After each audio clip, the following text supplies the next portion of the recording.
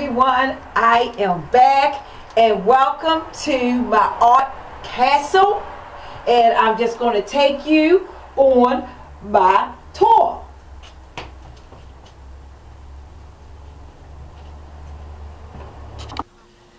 This is my newspaper wreath. My art dealer, Ted Frankel at the American Visionary Art Museum, he taught me how to make these wreaths, and I just love them. This is my tree wreath. It's made from toilet paper rolls and material, and you glue them together and you decorate it. I just love it. It looks beautiful on my door, doesn't it? This is a poinsettia wreath. It is made from paper and a wire hanger. You cut the paper and you duct tape the paper on the wire, then you glue the poinsettias on. My granddaughter made this for me. Of course, I taught her how to make it. I love making angels. This is my bottle angel, and this is my painted peace angel.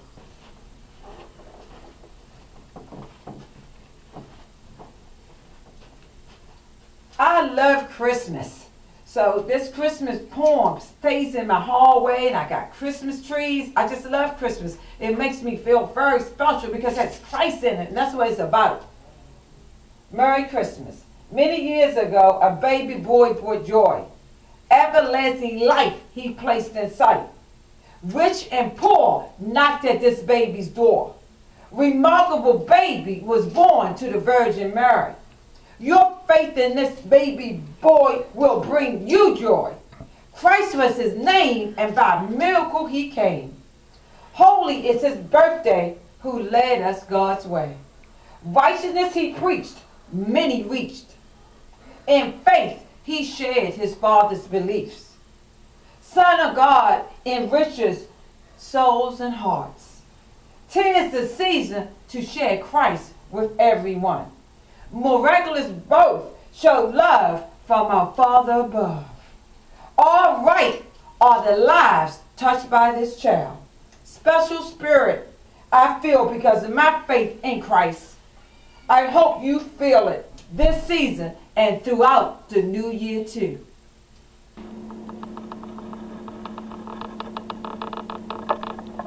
This is the kitchen gallery. I'm going to talk about my dolls.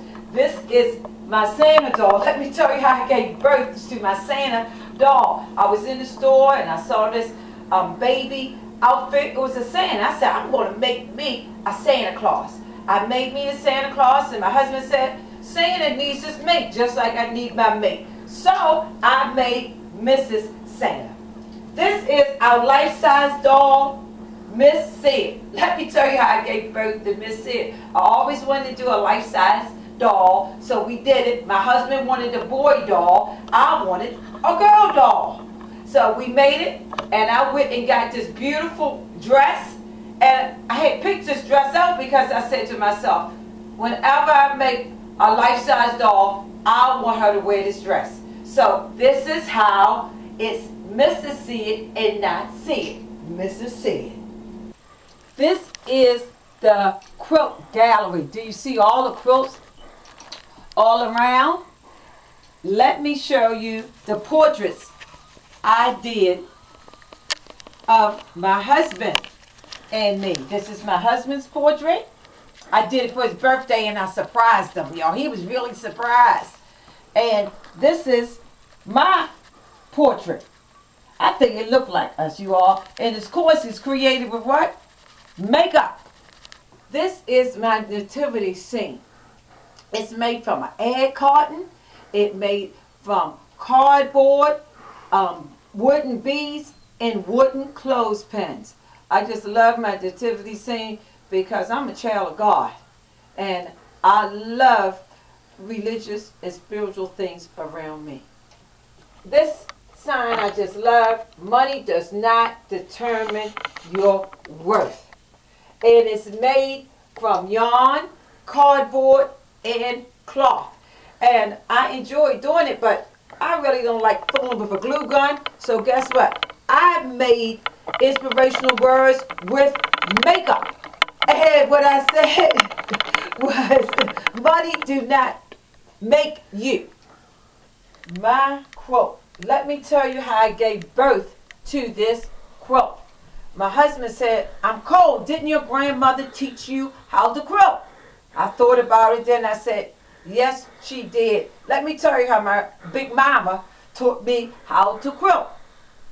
She said, Gloria, I just want you to watch me quilt, then you can go outside and play. She did this from the time I was 10 to 17 years old, every Sunday. Okay, I watched her for about an hour. She'd tell me what she did, then I would go out and play. But I never did it. So guess what? When I started making this quilt, everything she told me started coming back to me. And what I especially remember is you take a piece of material and you fold it 3 times. She said you fold it 3 times because that's for the Father, the Son, the Holy Spirit. So God can protect you in that quilt. And guess what I did? I did it long ways. We put it over our shoulders first, then it came over our heart, then it came over our knees, our legs, then our feet. Guess what, you all? I finished that quilt in about 6 weeks. And you know what I did? I wore a bandage over my finger the whole time because I didn't like the way a thimble felt. And my grandmother didn't wear a thimble, and she always wore a bandage on her finger. But now, quilt is really warm, you all.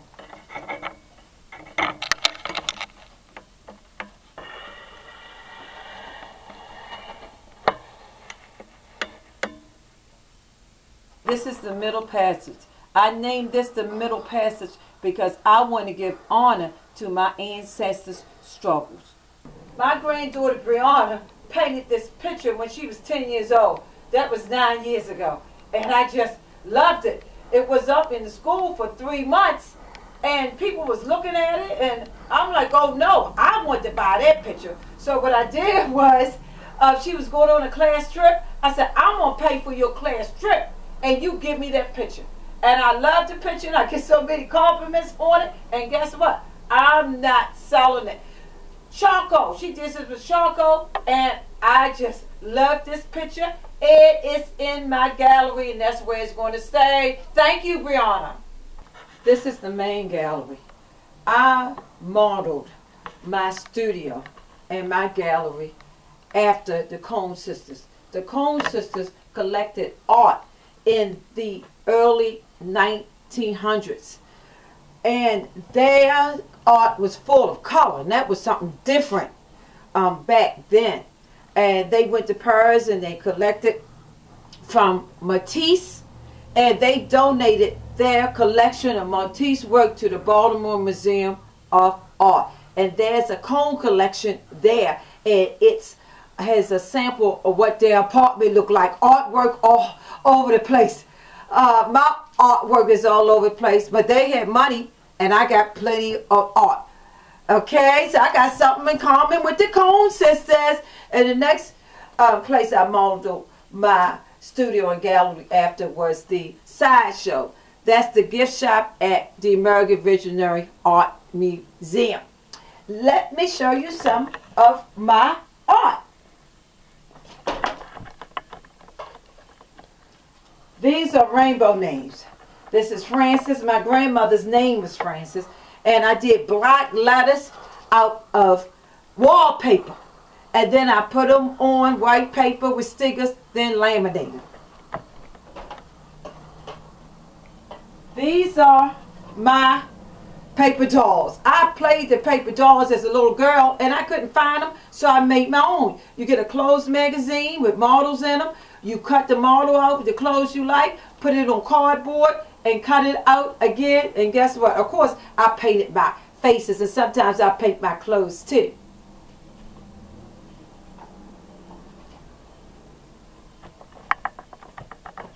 This is a waste can made from egg cartons. I teach arts and crafts to senior citizens and to people of all ages, but one of my senior citizens made this egg carton waste can for me, and I just loved it. Of course, I have my Christmas tree in it. This is my angel doll.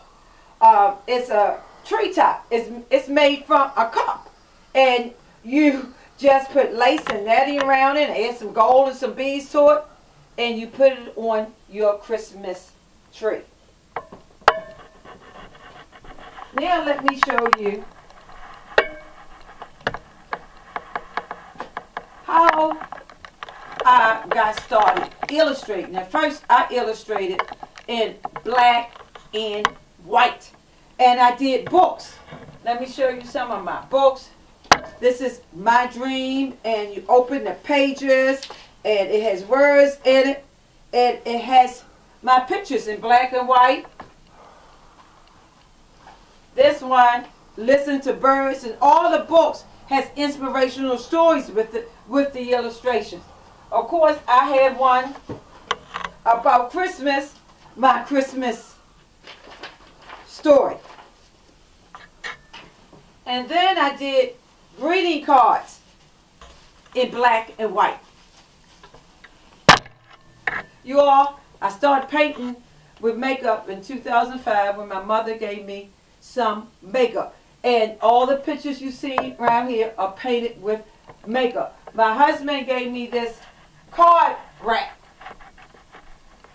right here because I started doing art cards, and I started doing art cards because of Jump for Joy. Kim came to me and says, Gloria, can I use some of your images for art cards? They look so good. I started doing my own art cards, and my husband fold them and cut them, and look at this beautiful rack he brought me.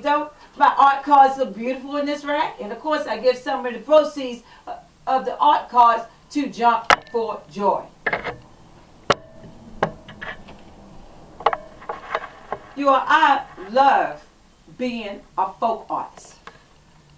I love being able to create my own beauty. And I love being able to share that beauty with the world. So I wrote something about folk art that I would like to share with you. Folk art is the unschooled, artistic expression of life, joy, and inspiration from the world around us. Each artist has their own style to express. Folk art has been handed down from our ancestors. It has made people happy for centuries. Folk art is made by people with love. Folk art is an expression that can move people profoundly. It can warm the heart. It can say, I love you to the youngest or the oldest. It is truly special. Folk art tells volumes about the care, the work, and the hours spent creating something special to express love for someone. It makes a precious gift. Folk art brings people together and can make them happy. It can bring joy to the soul forever. You must feel its beauty and its power. Folk art becomes family heirlooms. It can inspire someone you love to create too.